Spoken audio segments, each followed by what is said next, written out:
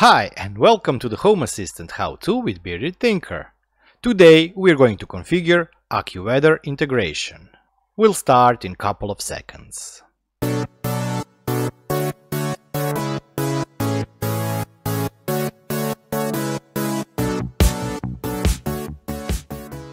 Before we begin today's episode, I really would like to thank all the members who have joined my channel. Thank you. Your support means a lot. And now let's get back to video.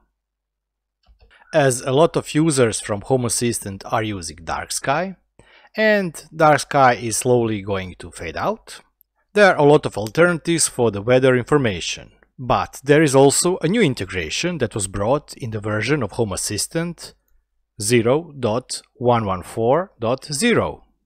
And this integration is AccuWeather. A lot of people already use it, especially Android users, because data from AccuWeather can be very accurate, forecasts are usually very good, so it's great to see this dark sky alternative brought into Home Assistant. The integration itself is pretty straightforward. There is no code needed in the configuration YAML file, but you do need a key or API key from AccuWeather. In order to do that, you have to go to webpage developer.accuweather.com. Let's open up that page, and here you can access the API needed for this integration to work. First thing that you need to do is, of course, you need to create an account if you already haven't created one before. So let's press register, and here you have to fill in all the required data. Let me quickly fill this in. Now that I've filled in the information, next thing that we have to do is we have to read and confirm the terms of use. Let's read it quickly. Let's press accept and let's create new account. Next thing, of course, is for you to go and check your email. Let me do that quickly here.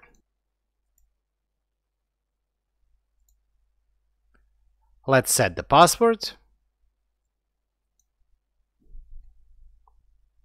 Let's select time zone. And let's save this. Now that we've created an account and we've set our password, we can now create application. Let's go to My Apps and add a new app.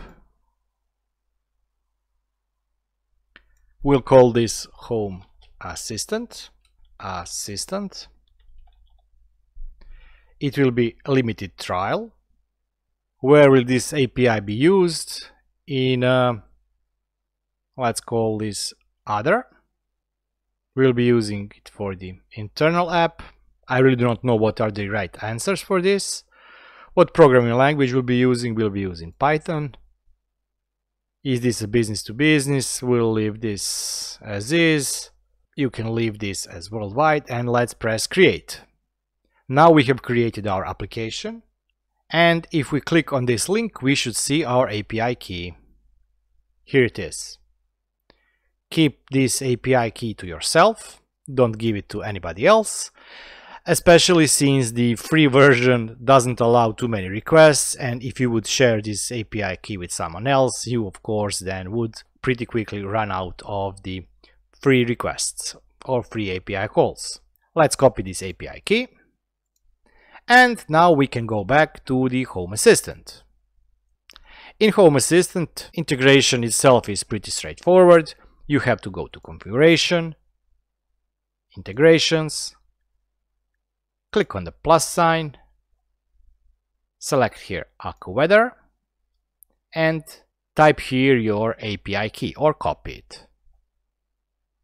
Please note, as it says here, the weather forecast itself is not enabled by default. You can enable it later on in the integration options, and we will do it just as soon as we finish this first step.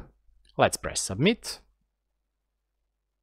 You can select area, usually for such, let's call it information devices that are not specific to any area. I leave this field empty, and let's press finish. Now we have new AccuWeather integration,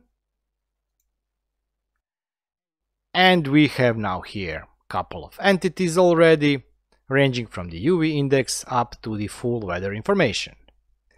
Let's go to overview, let's go to weather page. We have dark sky here, but we want to add a new one. Plus, let's go to weather.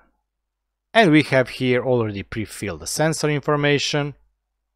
This is weather.bearded.io for me. Let's press save. As you can see, this is the information we currently have. But that's not all. As we said, we can also receive the forecast information. And in order for you to do that, let's go to configuration page, integrations. Let's click here on options. And let's tick the box next to the weather forecast. As you can see, there is a warning.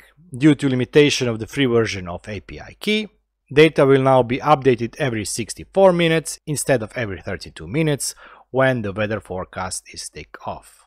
Let's press submit. Now we have 98 entities.